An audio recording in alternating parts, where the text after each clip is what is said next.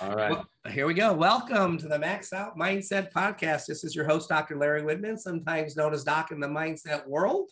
I always say my definition of maxing out is given the talent, the experience of the athletes, the coaches, the depth, the health, and the intangibles. Can a team reach the limits of their capabilities? And then can they do it under pressure when it matters the most? I always say, if you can't do it when it matters, what's the point?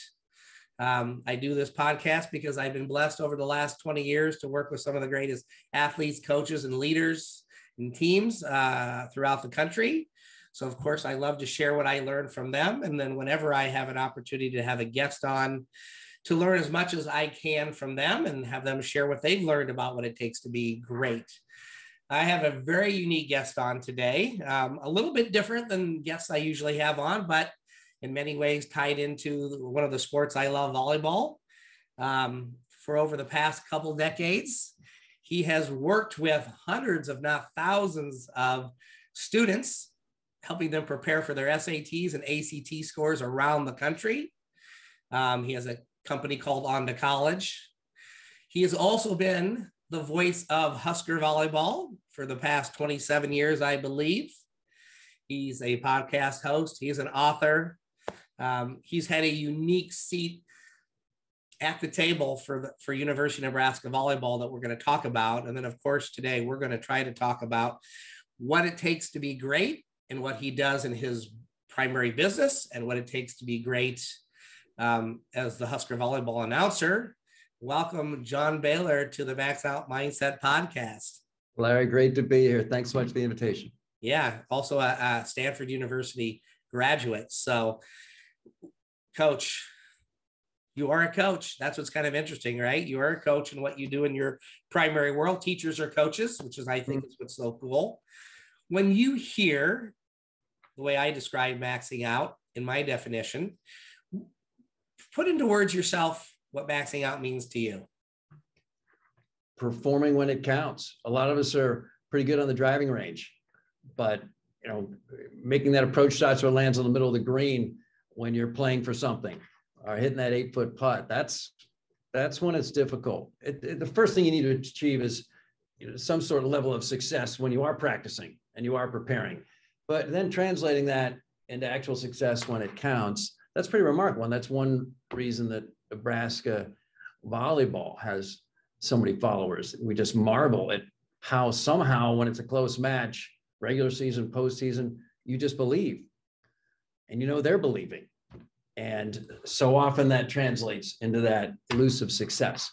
And so, yeah, I love your definition of it. And it is elusive for a lot of people. It can be elusive for me, no question about that. And for those of us who have the secret sauce and can figure it out, they've got a huge advantage.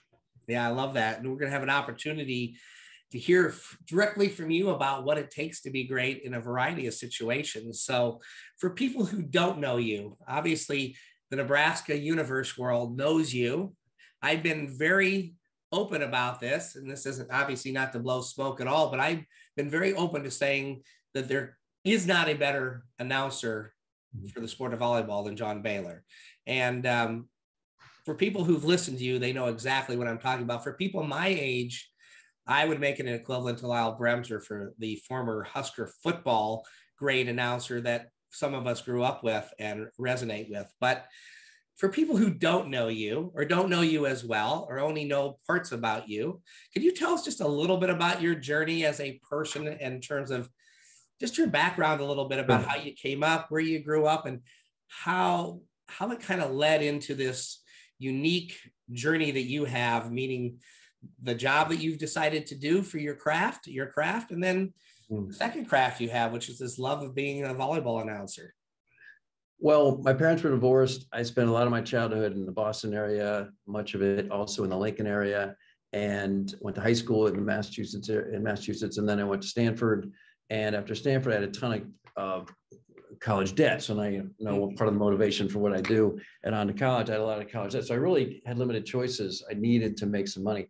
So I worked on Wall Street for a couple of years and realized fairly quickly I did not want to do that long term. So then I'm searching. And I think your 20s are a fabulous time to search any path that you think might cultivate a passion or allow you to realize a passion. And I call it the flake window, like really search. Just the last thing you want to do is status quo and just repeat what you've already done. You want environmental challenges, you want professional challenges, you just want to be constantly learning. So I threw myself into a variety of pursuits and ultimately ended up in broadcasting in Lincoln, Nebraska. And I guess I skipped a stage where I after I left banking, I went to Los Angeles to be an actor, and you can see how that worked out. And there I needed a survival job. And so I started tutoring very quickly there, started providing SAT preparation. And then I pursued sportscasting full-time back at my home of Lincoln, Nebraska, or one of my two childhood homes. And it was here that I started doing Nebraska volleyball in 1994, and all sorts of high school sports and talk shows, and just started doing the test prep part-time here, where it was quite novel. And then after about 10 years, flipped it and did OnToCollege full-time. And now really my avocation is calling games. But there was no master plan. I was never planned to be an entrepreneur. I just realized I wanted not to settle. You got 5-6 decades spending 50% of your waking hours working. Okay, let's find something I can enjoy. I mean, if I'm going to sacrifice, I had good health. I was young. I had no children. I had paid off my college debt. Okay, what could I expect of others if I myself am I going to sacrifice? No, I need to find it, and it's tough to find. And a lot of folks in nursing homes are, trying to find it, and maybe they never even ask the question: what do I love that I really want to do that's productive, that someone might pay me for? And so that led me to sportscasting and then Lincoln, and then ultimately flipping and doing the test preparation. So I just kind of have this nice hybrid life now, but there was no master plan. It was other than, look, I care primarily about two things. I want to have fun and I want to make a difference. I think just having fun is too frivolous for me long-term. I get a little antsy after 3 days on the beach, and I'm just I'm not selfless enough to just sacrifice and have a purpose.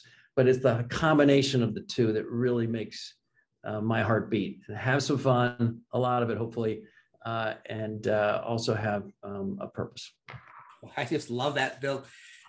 For people that listen to this a lot, I talk about grit a lot. And one definition from Angela Duckworth is passion and perseverance for very long-term goals.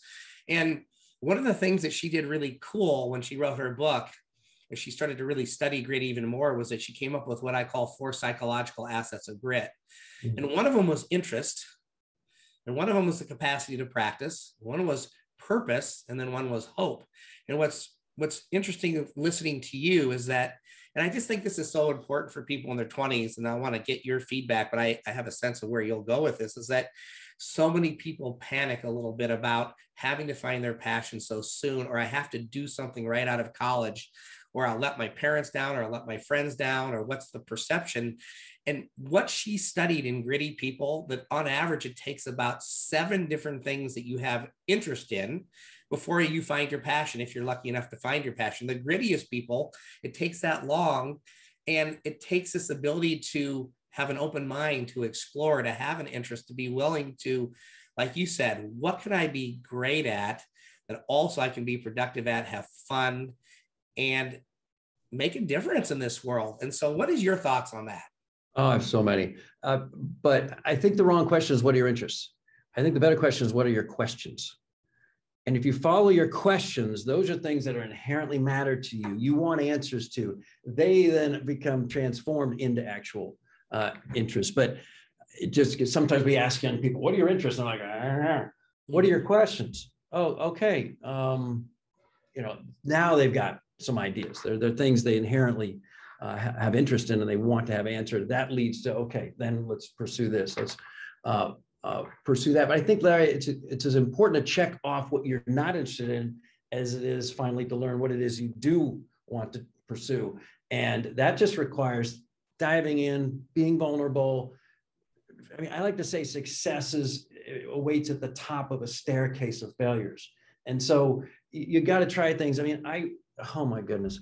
I mean, I thought I wanted to be a banker. I thought I wanted to be a lawyer. I thought I wanted to be an actor. And I was okay, but it just wasn't, didn't fit me. And I thought I wanted to be a sportscaster, and a lot of it, I still am. And I find it to be just pure fun when I sportscast. And I remember when I kind of one more time upended my life and left Los Angeles, where I had lots of good friends, and I was, I had a life that looked good on the surface, and came to Lincoln, Nebraska, where I had grown up, this place I'd always thought it was a sanctuary, and I was going to live it full time. That's always scary, right? When you take a place that's a sanctuary, you go back and you mend and you strengthen. Now you're going to live there full time. So now where do you go if things don't, so in here, in my world just completely changed.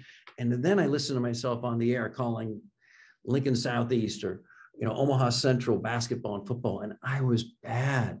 I'm like, oh my goodness, how could I have been so foolish to think that this, anyway, that's where things are when you're starting. You're not a finished product. None of us are. And so the closed mindset that holds back so many people, not just kids, but adults, that suggest, oh, we always have to look good.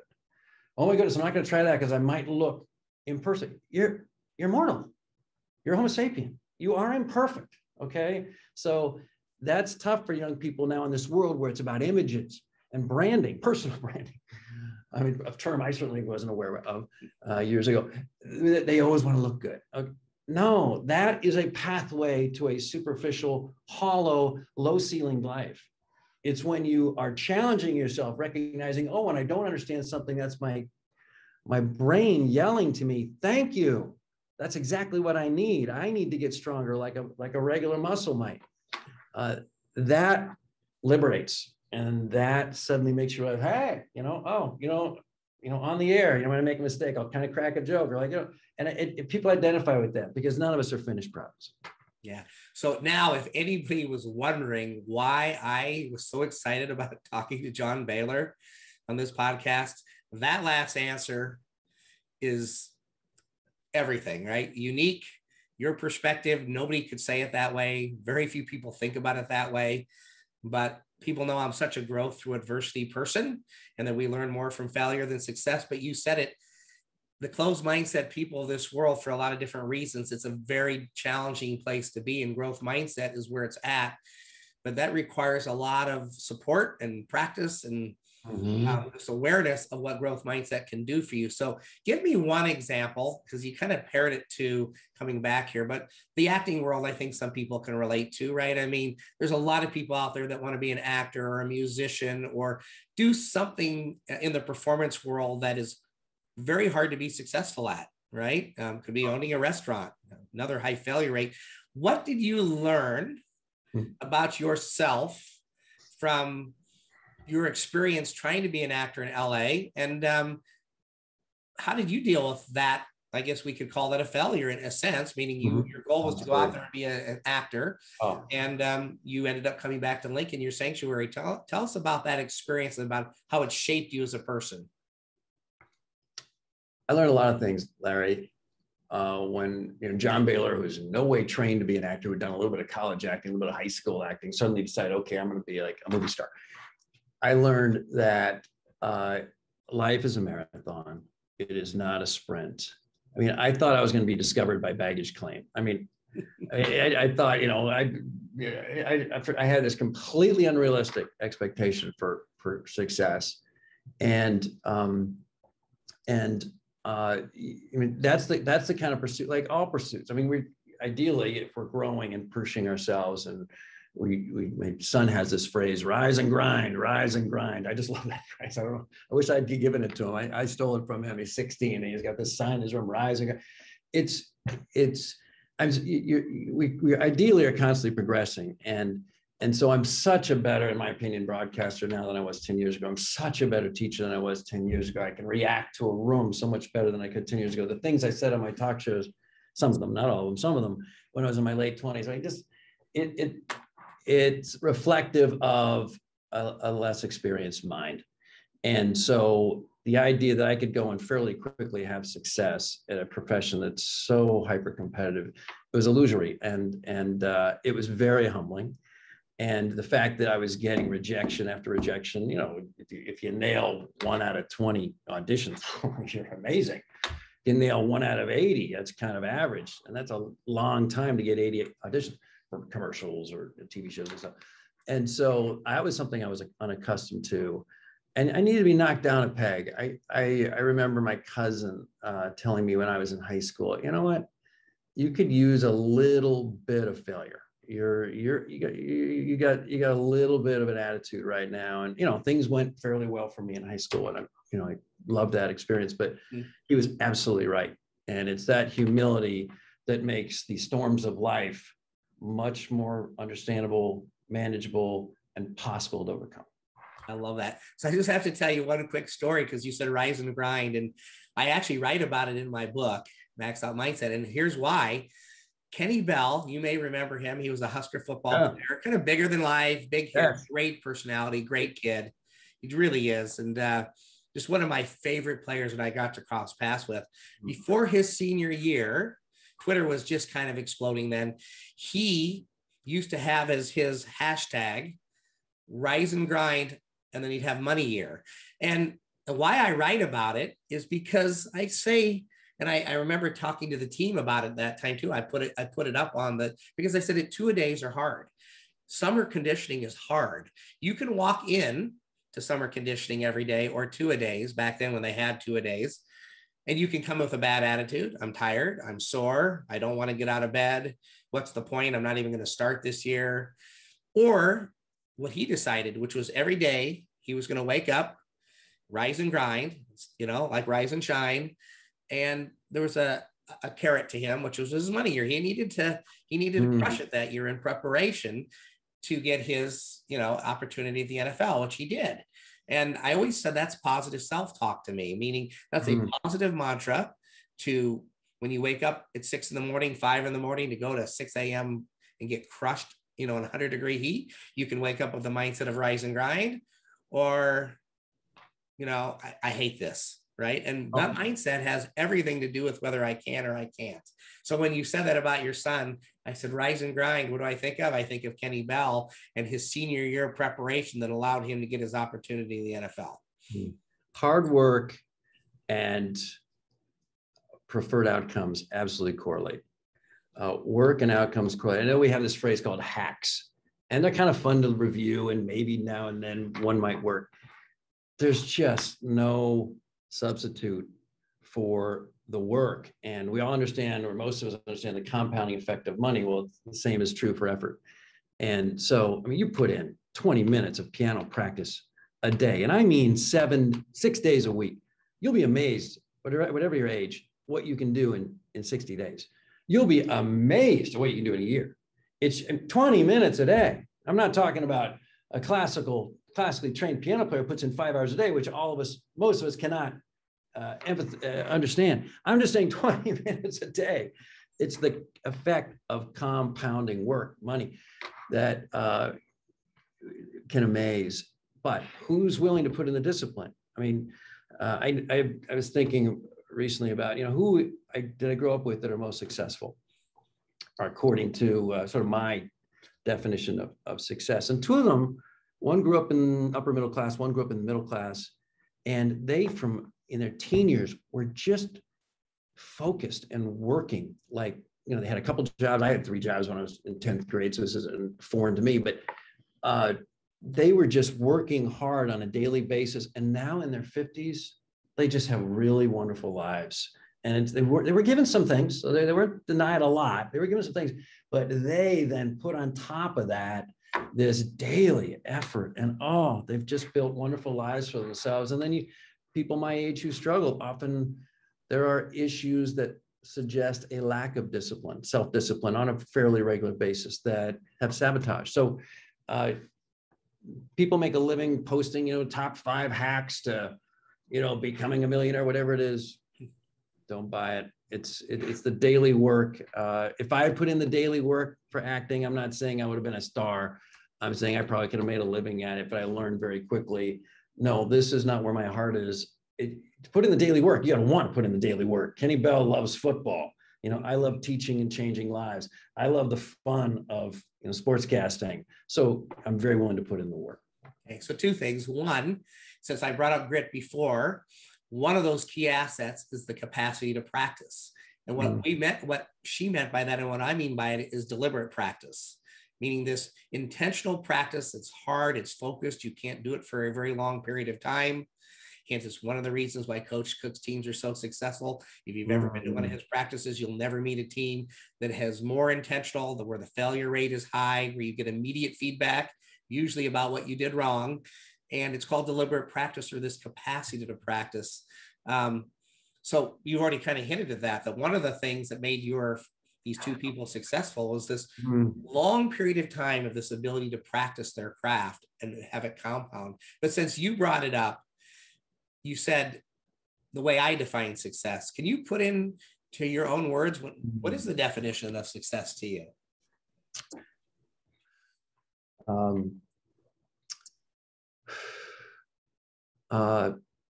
The willingness and capacity to take productive risks on your own terms. The ability to have the discretion to say no. And this personal strength to say no. So these two friends, good friends of mine, actually, and I don't use that word loosely, good friends of mine, yeah, do they have some financial wherewithal now? Have they built some wealth? Yes, they have. But why are they successful? They're living life on their own terms. Here's another, this is related. They are almost ignorant of social expectations. They are almost unmindful of what they're supposed to be doing. And that is so empowering. And again, that's related to the ability to say no, to live a life of discretion, not on someone else's terms. And, but to be more foundational, I mean, to me, life, happiness, Larry, is about two things. Primarily, it's about relationships and purpose. Relationships and purpose. And with these two gentlemen, both are very, very strong. So a life of success is full of relationships and full of purpose. Often they overlap. If you're doing something you love, guess what? You find others who are like-minded and you develop close relationships. You got people you care about, you find things that you do together that you love. So they're related, but they have both in spades. Yeah, I love that. When you define success that way, where are you on that path? I got a long way to go. What do you do well? What do I do really well? I think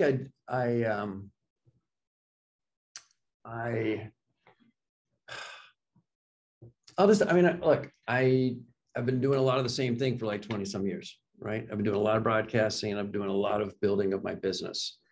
And anything above the age of 80 to me is gravy. And you don't know if you're going to be alive after 80. You don't know if you have any physical strength after 80. So yeah, I just turned 56. So I'll just tell you that, I'm a bit at a crossroads. I don't know a lot of people my age who are not. And so I think deeply about, what makes the most sense for me to put my skills and my knowledge and direct them. And right now I'm pretty good at staying focused on trying to change young people's lives and changing high school cultures. And that's what we do at OnToCollege, by raising scores and working on high school cultures. And I've got a fabulous team of about 20 people that we do that every day. And we work with more than 700 high schools in about 26 states. And then I'm also pretty good at making sure finally, and this has been a lifelong chore, of making sure the people that do matter to me know it. I lost some close friendships when I was younger because of this, oh, hey, game show host is my description of kind of approach to everything.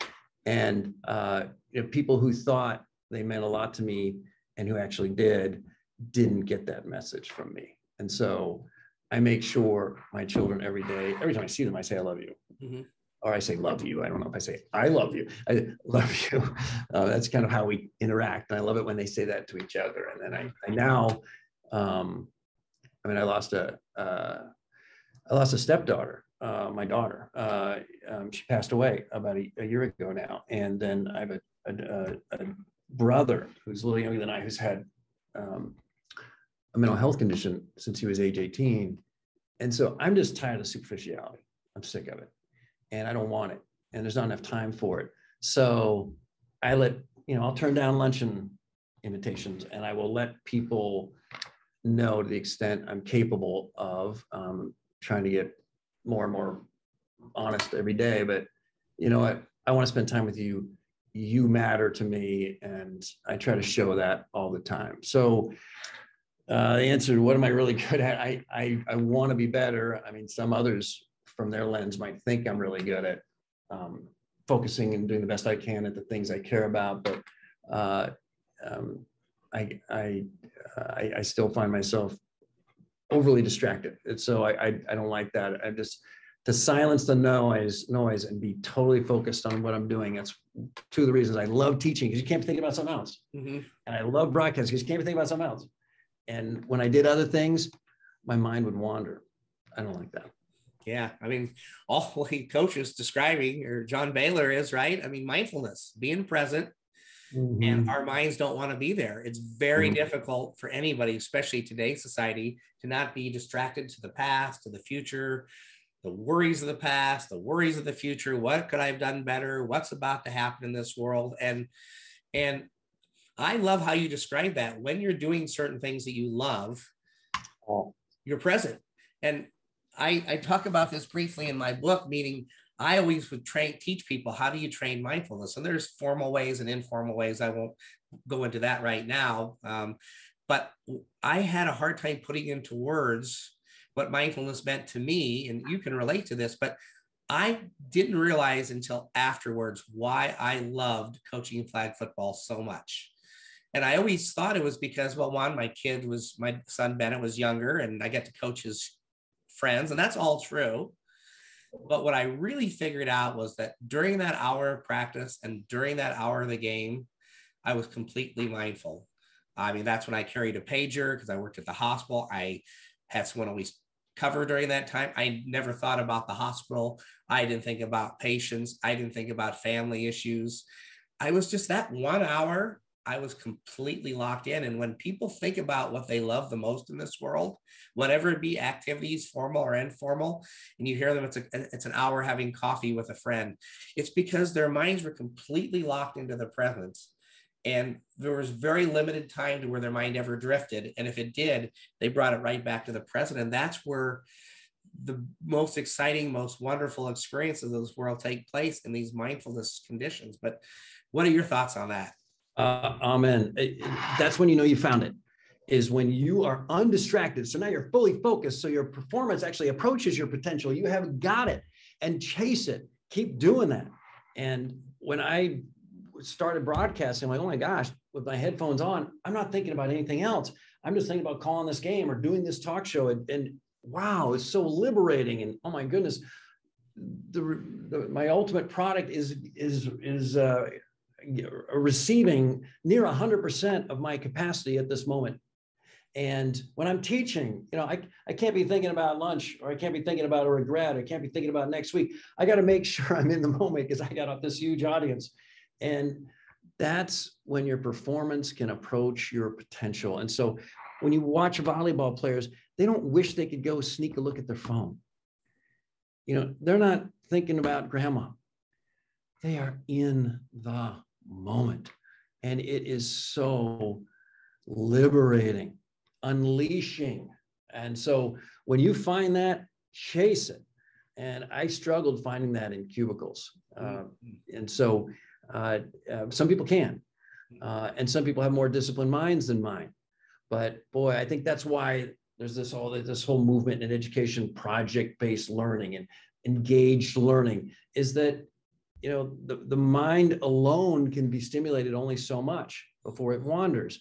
Whereas if your full body is engaged, it's more likely potentially that you provide full focus. So when you have found that moment, I remember the first time I ever felt that, that, oh my goodness, this exists. Like, I don't have to, pretend I'm enjoying this, or sort of be giving a full effort, or trying to fool people into thinking I'm giving a full effort. I am giving a full effort, and people may not know it, but wow, this can happen as an adult. Yeah, so cool.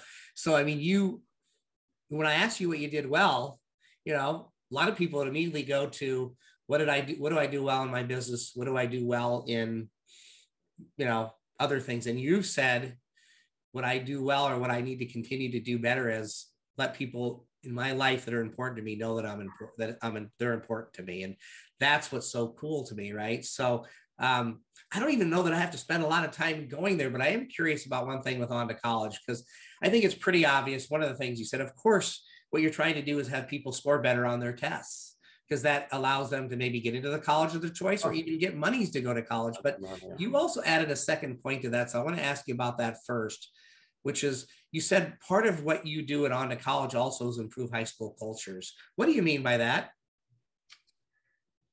Well, about 8 out of 10 elementary school students, according to recent studies, are engaged in school. About 4 out of 10 are engaged in high school. So we have this huge culture of disengagement, a crisis of disengagement in our student culture, and it worsens as students age. My whole passion is to engage students, because then, of course, we're going to have the improved outcomes. So I get measured by the outcomes, but I'm thinking, hold on here. If we can plant a better garden, we're going to get better flowers. So my whole goal, I'm trying to take this life experience I've had and figure out, what is the secret sauce, so that, a lot more kids ultimately graduate. Basically, 80% of high school kids graduate, and about 55% of those kids who graduate ever graduate from college. So, or get certified in a trade. So, I mean, you've got 42% nationwide who get either a 2 or 4 year college degree, and then the 5%, primarily males, who get certified in a trades. That's 47%. 53% of our adults are out there with merely a high school diploma or worse. No high school diploma. That's pretty tough in a world with AI and globalization.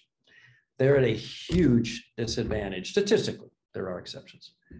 So to me, when I look at that, 20% high school dropout rate, 45% college dropout rate, that's all about effort. Or when I look at the average ACT score nationwide, it's about a 20. I mean, a 20 is about 50% of the questions right, and about 50% of the questions wrong. That is in no way representative of the cerebral capacity of these kids. It's representative of their engagement. And we got to figure out how to make sure that our high school cultures are as engaging as possible. And all these high schools and states are basically chem labs, and they're all experimenting and trying to figure out the perfect formula. And what's perfect over here may not be perfect over here. It kind of depends on, what kind of students you have arriving. But I just know this: we can do better, and we need to do better, because primarily of this, that's a huge enemy of learning. It's a huge enemy. But hold on, John, it's a computer in your pocket. Fine. Compare the amount of time you Google things you really want to know about versus the amount of time you just waste.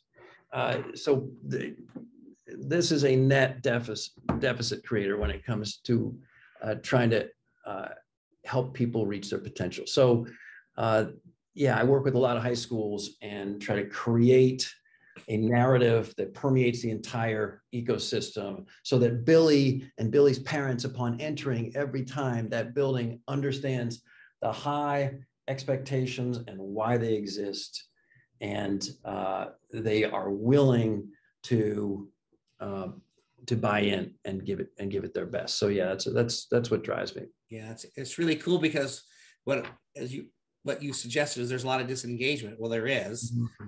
Well, in the adult workforce, it's well over half that are disengaged as well. So if you can teach them a better sauce now and build a better garden, maybe we have less engagement issues as adults. So let's switch it to the individual for a minute. I talk about elite mindset ingredients: commitment, meaning being all in, right, to whatever it takes to be great. There's a physical part, there's a mental part, there's a technical and a tactical.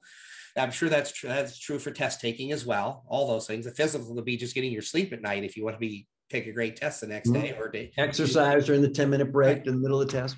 The right nutrition, right? Fuel for performance. So sometimes we think, well, this isn't sport. What do you mean there's a physical component? Sleep, nutrition are two examples. Then there's a mental component. There's a technical, meaning, you got to learn how to study the craft. And then there's a game plan to how you go about it, which I'm sure you teach as well, depending on the test. But so I say there's 4 ingredients. There's the commitment I just said. There's confidence. There's composure, which is managing our nervous system when it matters.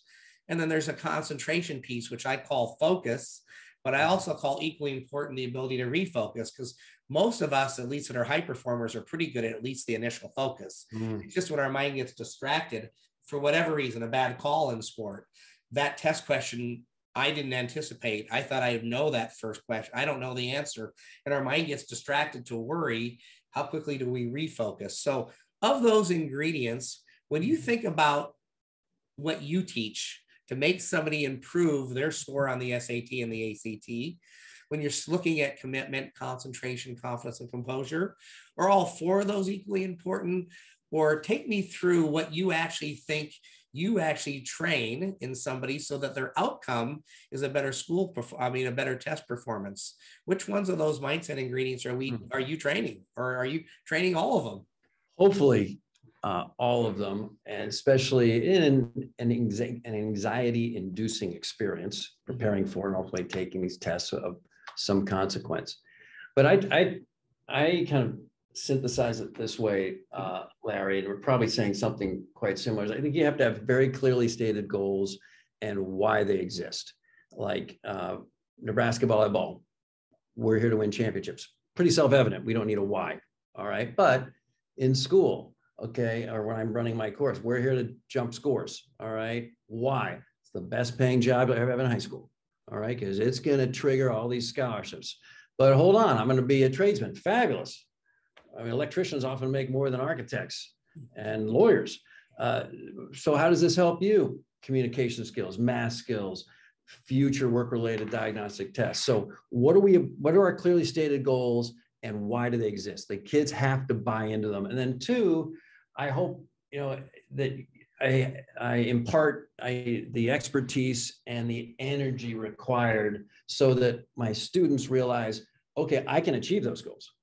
If I buy in and do what he suggests, I can achieve that. So, a coach who's clearly got the wisdom, the experience, the energy, needs to impart that for this kid so they have the buyout. So you have the clearly stated goals, you have the knowledge and skills to make sure that your recipients believe they can achieve. And then here's the big one that maybe you didn't state. I think it's huge. Simplify. I mean, Dean Smith was pretty simple. Play hard, play smart, play together. Play hard, play smart, play together. I mean, the Gettysburg Address lasted less than 2 minutes. The guy who spoke before Lincoln spoke for more than 2 hours. No one remembers his name or anything he said. When I was growing up, we had to memorize the Gettysburg Address. I wish we still did. I wish we still had to memorize the state capitals. But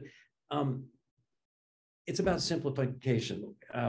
There's only so much the human mind can take in at a time. So what we do at OnToCollege when we have to teach grammar, which is a huge part of the English section or writing and language on the SAT, is we simplify it down to 19 grammar rules. 19 grammar rules. English teachers are thinking blasphemy. There's more to English than 19 grammar rules. True, but it's not on the test and it's not particularly prevalent in life. This is it. 19, not 190, 19. And we're going to learn it in 1 hour.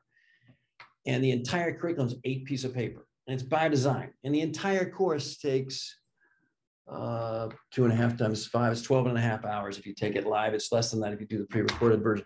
And once in a while, a parent will say, is that enough time? I mean, these others, they do 40 hours. And I say, you're right. I apologize. I wish it could be shorter. This is as condensed as I can get it. So clearly stated goals, you have to have the wisdom and knowledge, expertise, and maybe entertainment skills to make your recipients, your students, your teammates, your team believe that they can accomplish that goal. And then thirdly, keep it simple. Yeah.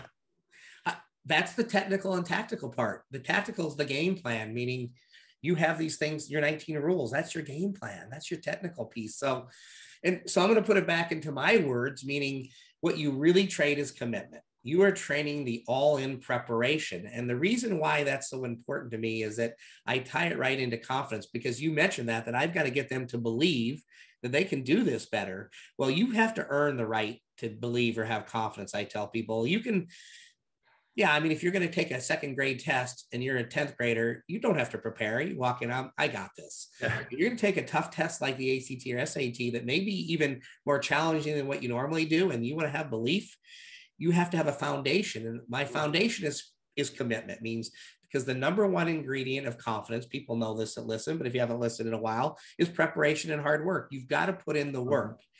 Then I always say the number two ingredient is your self-talk. If you put in all the work, but the minute you start failing at something, you beat yourself up. You shank a pass in volleyball. You have 2 questions in a row on a test that you aren't certain about the answers, and now you're starting to doubt yourself. If you've put in the work and your test prep coach has told you, look, that's going to happen, here's your strategy. Now we're like, you know what? I got this. This is good. Because our self-talk changes versus, oh my gosh, here we go. I'm going to fail this test. I've just blown my parents' money and all my time. Could we go negative when we hit a bump in the road on the test, or do we go positive? I've got this. I've put in the work. I can do this. And then I always say the third ingredient is what teammates and coaches say to me, this engagement, our teammates and coaches can help or hurt our confidence in critical moments. And part of what you do is impart confidence in them as a coach. So they have to do some responsibility, but then they do as well. And then the fourth one is past success, which means the more you can have them take test preps and practice tests where they can see that they're improving. Now we have something to fall back onto. Like, I've been successful at this before, rather than, well, I'm just hoping and praying. So I say there's a lot of ingredients that we can train for confidence. And the why I say it's so important is to what you said, which there can be nerves during a test. But if you've trained confidence, you've put in the work, you know how to talk to yourself, you've had others know how to talk to you in a team setting, this is more individual, and you've had past success, you won't have any fear. Nerves are fine. We can deal with nerves as long as we are confident and the fear and the doubt don't creep in to where it starts to kill our performance. That's true in sport. That's true in life. That's true in tests. And so what I hear you really do is you train commitment and confidence, which allows that composure that you may not teach. Maybe you do, but you may not teach them specific deep breathing techniques. But because you've trained commitment and confidence in them, of course, it's going to be way more easy to stay composed in a tough situation. So, and my building blocks of an elite mindset, I won't bore you with all of them, but one of them is goal setting. So I jump forward to the end goal, which is how do you get confident? Well, part of that is and composed is to have clear goals about why you're doing it. And I always say by the end of my role with the team is if I haven't explained the why are we training mindset? Why is it so important? What do we train? And how do we train it? Well, then I fail them. And what you do is you have a very clear why. Why do we do this? Well, it helps you get into college. It helps you get money for college. And it also helps you for life if you are going to trade school. All right. And then you start to get into, well, what do we train? If we're going to sit down and spend 12 and a half hours, wish we could do less.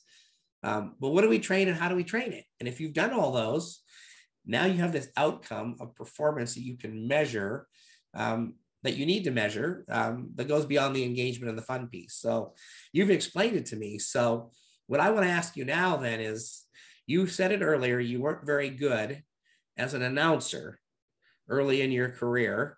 You don't have to say it. I say you're the best at what you do in the world. Whether you agree with that statement or not, I'm not asking you to agree with that.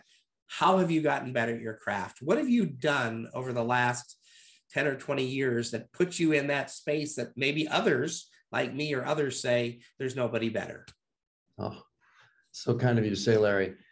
Well, when I started out, I'd roll up the windows of my moving vehicle while I was driving it and invent games and scenarios and call them and invent names of players. And so when I was actually performing, I had already practiced that as often as I possibly could. And I wanted to become good as quickly as I could. So I didn't leave when I could. I stayed late and I listened to my tapes. And it's painful to realize there's so much room for improvement. And then almost imperceptibly through time, I became competent, I would say. And then I guess I've come to a place where, Terry Pettit and you are so complimentary of what I do. And I think there are two things that really help distinguish me. Now, this is probably fairly specific to broadcasting, is because of OnToCollege, I didn't need the broadcasting money. That's really liberating. When I talk to young broadcasters, I say, find a side hustle so that you can do it your way. And if they fire you, there's still food on the table. That's pretty scary. If you put all your eggs in this broadcasting basket, I hope you join the 250, maybe it's 500 at most, who can make a really comfortable living at it. And you probably can name at the top of your head 50 of them. They're that kind of people, and they're really skilled. But that's a pretty elite group to join. This is kind of a safer thing to find something else. So you don't need them, because what did that do? That liberated me to do it my way. And what's my way? I always search for the humor. I love to laugh, and I love to make people laugh. And one thing I didn't tell you, I tried, again, big failure, to be a stand-up comic when I was in New York. All right. I did that at night while I was working at the bank during the day. I tried a lot of things, Larry.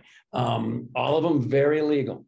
And so I just love comedy, and I love stand-up comedy. And I just love finding the humor in anything. And so suddenly I'm like, okay, I'm just going to be myself. And so the person on the air is very much an extension of the person you see in real life. I mean, my wife often will tell me, Susan will often say, you know, and rightfully so, look, we don't need any humor right now. Okay, this is a serious moment. Okay, every spouse knows these moments. Okay, and she's absolutely right. But when I'm with friends, there's a time to be serious. I hope we've had plenty of these times during this conversation. But boy, I love to laugh, and if an entertainer makes me laugh, oh, I'm so grateful. So it was with hard work, but then doing it my way. And the other thing is, I don't listen to other people. I mean, I'll watch an NFL game occasionally, so I know what good work is, but I don't really know what other volleyball broadcasters do. I've listened to a little bit of Vin Scully when I lived in LA. I was driving around, but not a ton. I don't want to be a cookie cutter. I don't want to be a replica. But I'll tell you, that's not the smartest path to go. You want to make it in a conformist world, don't listen to what I'm talking about. But like Jeff Bezos says, he says, I mean, if you don't want to offend anybody, you're never going to do anything great. So I don't think I offend anybody, hopefully, when I'm on the air.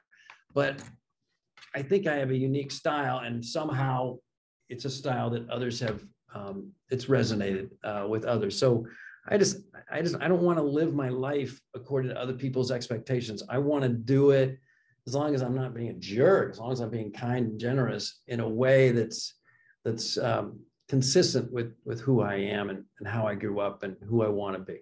Yeah, I love that. I mean, you mentioned a little of the technical piece of it, the preparation over time, but most of this is what I always say it comes down to. In every endeavor, it's always the non-sport, non-business, non-craft skills that separate the people. You're going to have the talent. You can't play for a national championship without talent.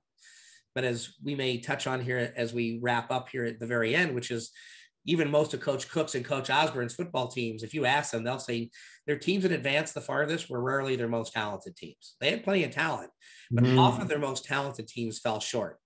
Even though it may not have looked like it fell short to the rest of the world, they might have made the finals or the Final Four, but they fell short. And it's usually the non-technical skills that separate out, being myself, using humor, rather than, well, I call the X's and the O's so well. Like but that being said, right, you do call the X's and the O's uniquely well. Was that a learned skill as well? Like, talk to me about your knowledge of volleyball and what role that plays in being a great announcer for you. And is that in part what resonates with so many Husker fans that are knowledgeable fans about what they love about you? Or is it even the more non-technical skills that they love? I think you're right. I mean, they stick with me, and they stick with the broadcast, and they get to the humor and the fun parts of it because they know I'll take care of the play-by-play. I mean, you got to give the score in volleyball, every time, in baseball, every third pitch. I mean, I'll cross town and be in my car 20 minutes, and I won't get the score of the game. So I have to look at a red light on my phone. What the heck is the score? I mean, you've got to have the basics down. And I think also with hockey and football and volleyball, you got to be geographically faithful.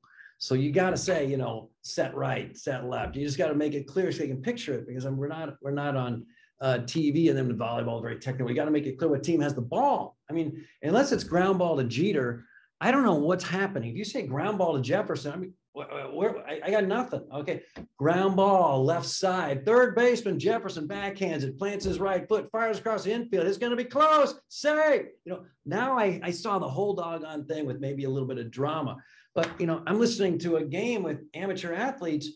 Smith grabs the rebound, outlet to Jones. I mean, who's got the ball? What's going on? So, you got to have the technical stuff down. You got to make it easy so your fans can figure out what exactly, they can picture what's actually happening. It's got to be 10 times harder than volleyball than baseball, because volleyball moves a lot faster than baseball. I mean, there's one play that happens in baseball in that moment, and within those same 15 seconds, the ball could have gone back and forth 2 or 3 times. So I think you probably undercredit that piece, but it's something that you do well. But I do think the reason why people resonate with you so much is what you said earlier. I think it's the humor. I think it's your connection with the fans. I think it's this desire to connect in a way that is at a deeper level than just the score. And without that, you fail the technical piece. So the humor piece, people are now frustrated with, because you didn't see what's going on. Has it been more challenging or less challenging or the same at times? I know you've had to go off site a lot of times, meaning you hadn't been in the stadium or the Coliseum, or not the Coliseum, you know what I mean, inside the stadium for a couple of years at times because of COVID. Easier, harder, or the same to present what's happening in the match? It's a little harder because sometimes you can't tell who that player is. You can't see the number. You can't look over and then just because you just have a single angle from the camera. But it's not that different. I mean, you miss the ambiance, you miss the crowd, the roar of the crowd. I mean, I did the recent regional finals in Austin, Texas, and the Final Four in Columbus, Ohio in person, and I've done the Devaney matches in person this year, the home court for Nebraska. And yeah, you get the noise just gets you caught up in it. I mean, in Texas, it was as loud a gym as I'd ever been in. Well, that definitely affects the broadcast. So yeah, the actual ambiance is helpful, but it's pretty close. And I'm actually very gratified that most fans say they can't tell the difference and they have no idea that I'm not there. The other thing you suggested a moment ago, Larry, I should have mentioned, is in volleyball, you have to edit. You have to prioritize. You cannot describe every touch. In baseball, you typically don't have that problem unless you got a bang, bang play. So you got to practice those bang, bang plays. That means roll up your windshield, roll up your windows when you're driving around. Okay, here comes a line drive in the alley, picked up by the right fielder, fires to the relay man. Here it comes. We got a close play at the plate. You got to practice that because you only get 3-4 close plays, bang, bang plays in baseball a game. And guess what they're going to play on the highlights? The bang, bang plays. So you want to have those down. Okay, so what role does somebody like Lauren Cook or Lauren Cook West play as a color person to you? What has she added to the broadcast for you? So much. She is so fun to work with. She's so candid. I think that's one reason people like our broadcasts. I've got a color commentator who just is very honest and maybe sometimes a little bit harsh in their minds. And then with her dad, who's the head coach, when she interviews him, everyone hangs on that because they know that's going to be highly honest. And sometimes I have to step in and say, look, we don't want any family friction here if we can avoid it. So, but it is kind of enjoyable. No, that rarely occurs, but she gets right to it and speaks truth, and people like that. I mean, there's a reason we call it coach speak, and there's a reason, very few press conferences are televised live. It's sanitized. We like reality, and I think that's one thing that young people, especially my mom always said, you can't fool kids, you can't fool dogs. They crave authenticity. When you start talking about yourself in an honest way about relation, I remember to this day, a junior year in high school English teacher who talked about a relationship he had with a woman who cared more about him than apparently he reciprocated, and how that sounded flattering, but it was very uncomfortable and difficult for both of them. I mean, to this day, and that was like a life lesson. The whole conversation might have lasted 90 seconds. For that moment, we got a glimpse into authenticity and real feelings, and especially young people crave that. And we are marvelous in the Midwest. I now have lived in the Midwest almost 30 years, and a big chunk of my childhood. We are marvelously charitable. We reach out and help each other in times of need. Couldn't find better neighbors, but sometimes we accept the sanitized version of the conversation, and we take things personally. Remember, I lived half of my childhood in Boston. Trust me, it's not sanitized there. I mean, I remember when I landed at Logan Airport and I realized, oh my goodness, the Ted Williams tunnel had just been built and I didn't know how to drive anymore. And the whole thing was the big dig was over. I didn't know what to do. The doggone toll taker, back then it wasn't automated, is give me the business. He's like, how clueless are you? You just got to go straight. Where you been? I'm like, gee, what? But it wasn't personal. It was so fun. And we miss out. Like sometimes when I make comments about people in the Midwest, you got to be careful. You got to say, hey, you're awesome. It's the sweater I want to talk about. You're fabulous. It's the sweater. Can we talk about your sweater? Anyway, I think if we would be a little more vulnerable and accept commentary a little more, I think we'd be quicker to getting to the truth about things. Anyway, be authentic. People will react much better than you can imagine. Yeah, you gave that last piece of the secret sauce, I think, about why people love you and Lauren, you separately, her separately, you together, authenticity. And people are very good at detecting that around here, maybe in most places, but certainly around here. So I've got a question for you that I think you've already answered, but I've got to answer it directly from the hills of Wyoming. Coach John Cook wanted to ask you this. Okay. After all these years of broadcasting, what is your why behind why you've stuck with it all these years as a broadcaster for Husker Volleyball? What's your why for doing this? You're saying why I can never get a promotion. It's not the most lucrative. It's not the most prestigious job in my profession of sportscasting, but I can't imagine one more enjoyable. I mean, Coach Cook and his predecessor, Terry Pettit, have created a culture which has welcomed me in and made me feel a part of it all rather than necessary extra baggage. I've called games for minor league baseball teams and other teams, and especially today, I think often there's a big arm's length distance between the people who are doing and then the people who get to describe. And I've never felt that gap with Nebraska volleyball. And so it's just true fun. I mean, it's just a wonderful escape from the other challenges of life. And I just get to call a game. I get to call a game and associate with a winner. How fun is that? Winning is pretty fun. So it's multifaceted. It's not that simple. And I get a box seat into the greatest show on Terraflex and a window into a culture where everybody is all in. When I need to be re-energized, I enter Nebraska volleyball's ecosystem and get to call a match, fun for its own sake, but then meet with the coach before the game, after the game, see the assistant coaches, talk to Kelly, talk to Tyler, talk to Jalen.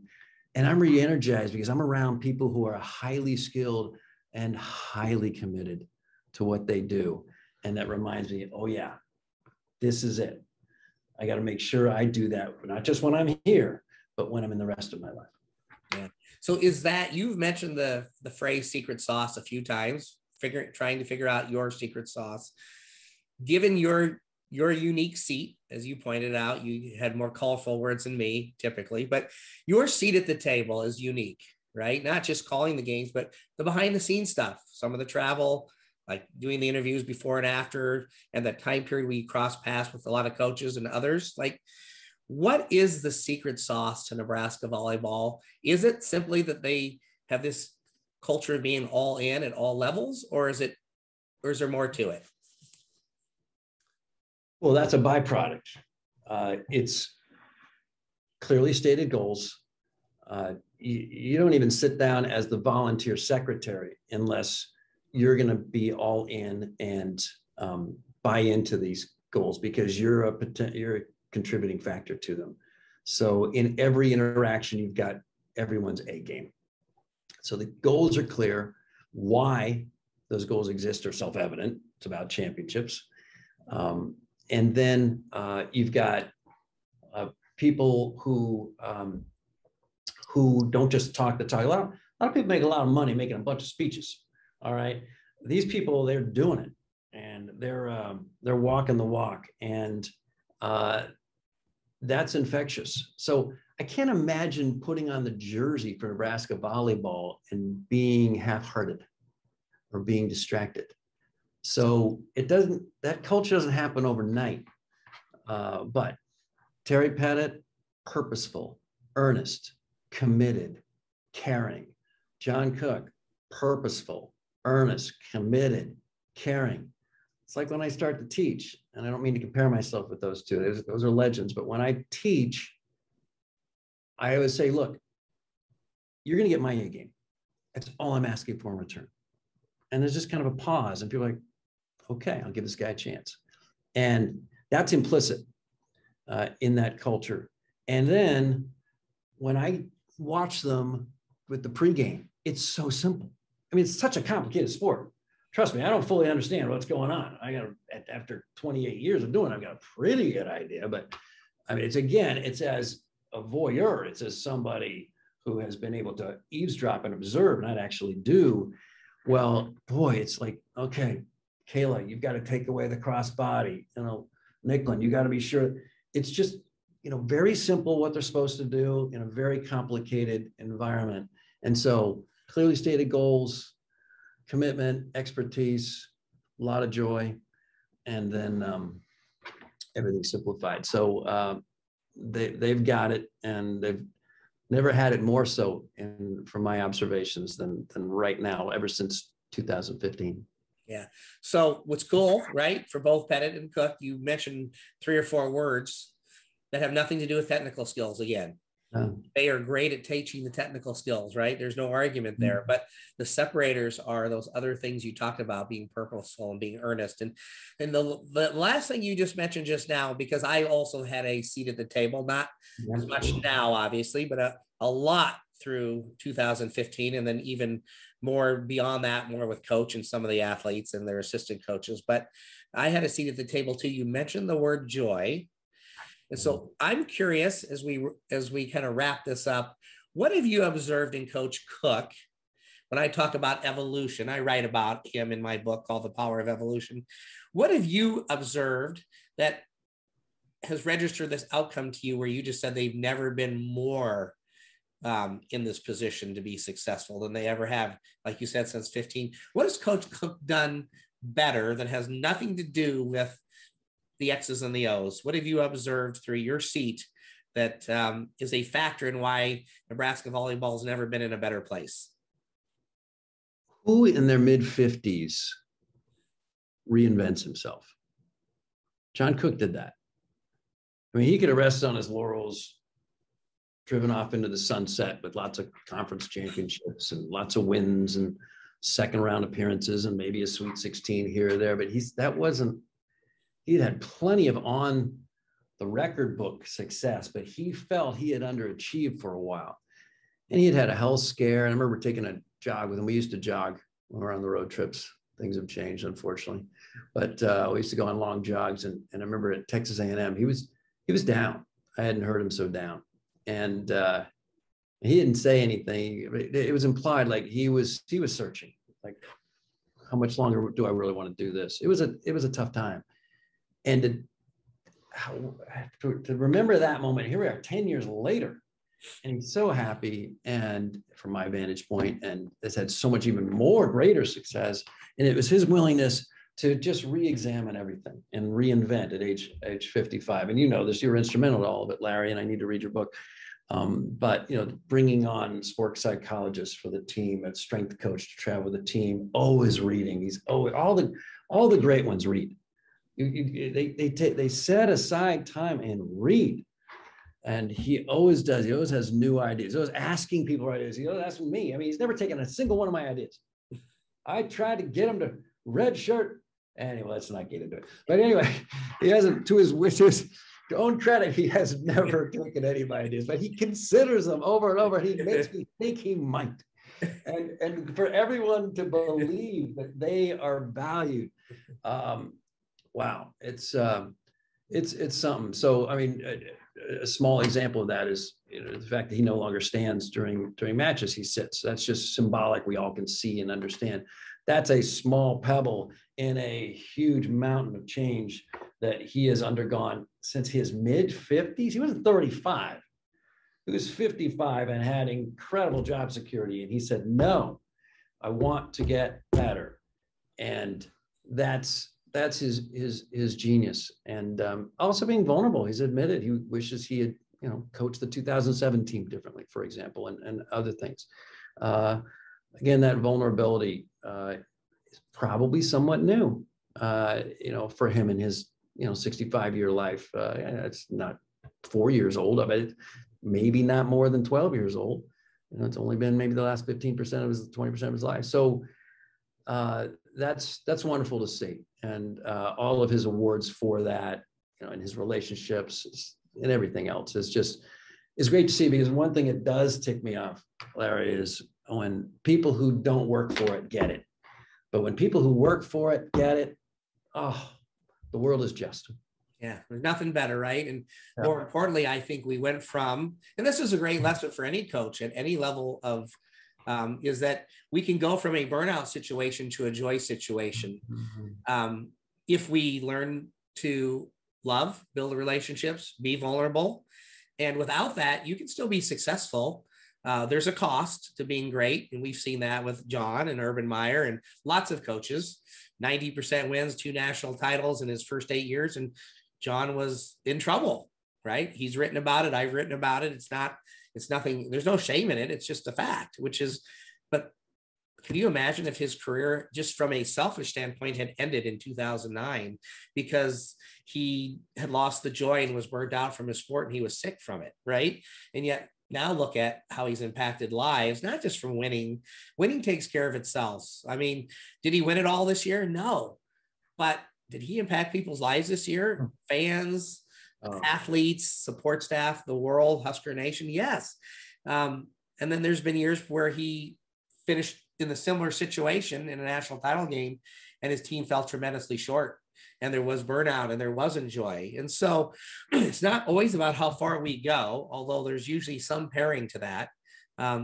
It's the journey, and the journey has changed for him. The journey, what's cool is you haven't said it, you've said it a little bit. The journey's changed for you.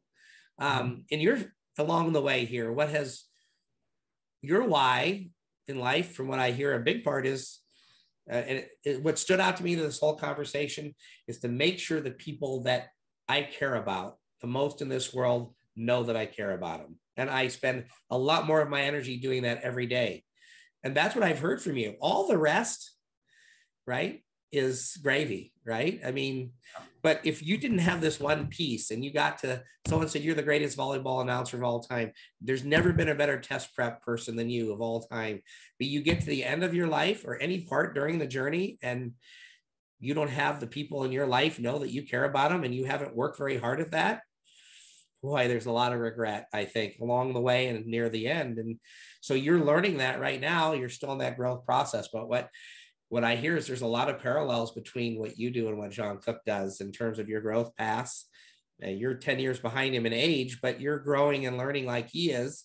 And that gives you the best chance at 65, whatever you're doing in this world, to be healthy and successful the way you've defined it in your friends and others.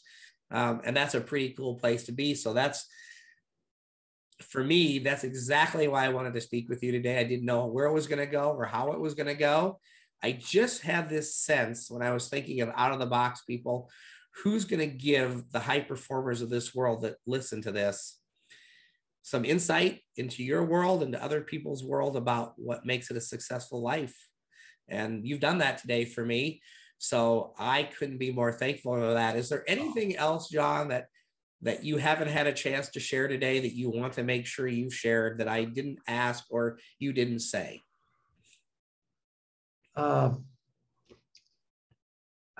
I was very judgmental growing up, and I still have standards, and I don't apologize for them, but I'm much more understanding.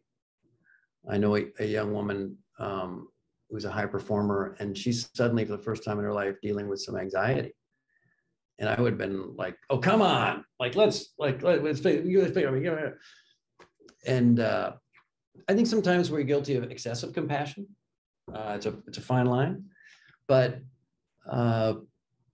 we all have talents, and if we look at people and we say, "Oh, he's a bad kid," or "Oh, it's not salvageable,"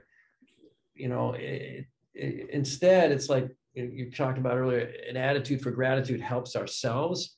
An attitude of gratitude towards others helps us with those relationships and continuing to connect and finding wonderfully surprising results.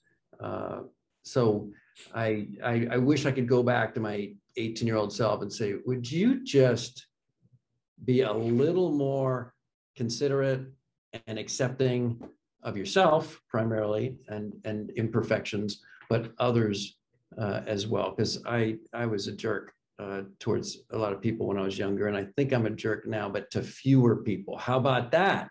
How about that for improvement? I love that, right? I always say one of the biggest challenges of humans and leaders is to find that balance between love and accountability. Like you said, not excessive compassion to where you only love to this point that you don't hold somebody accountable to a standard, mm-hmm. but that we're not just accountable all the time and don't show that other piece. And so again, that's evolution, right? That's evolving.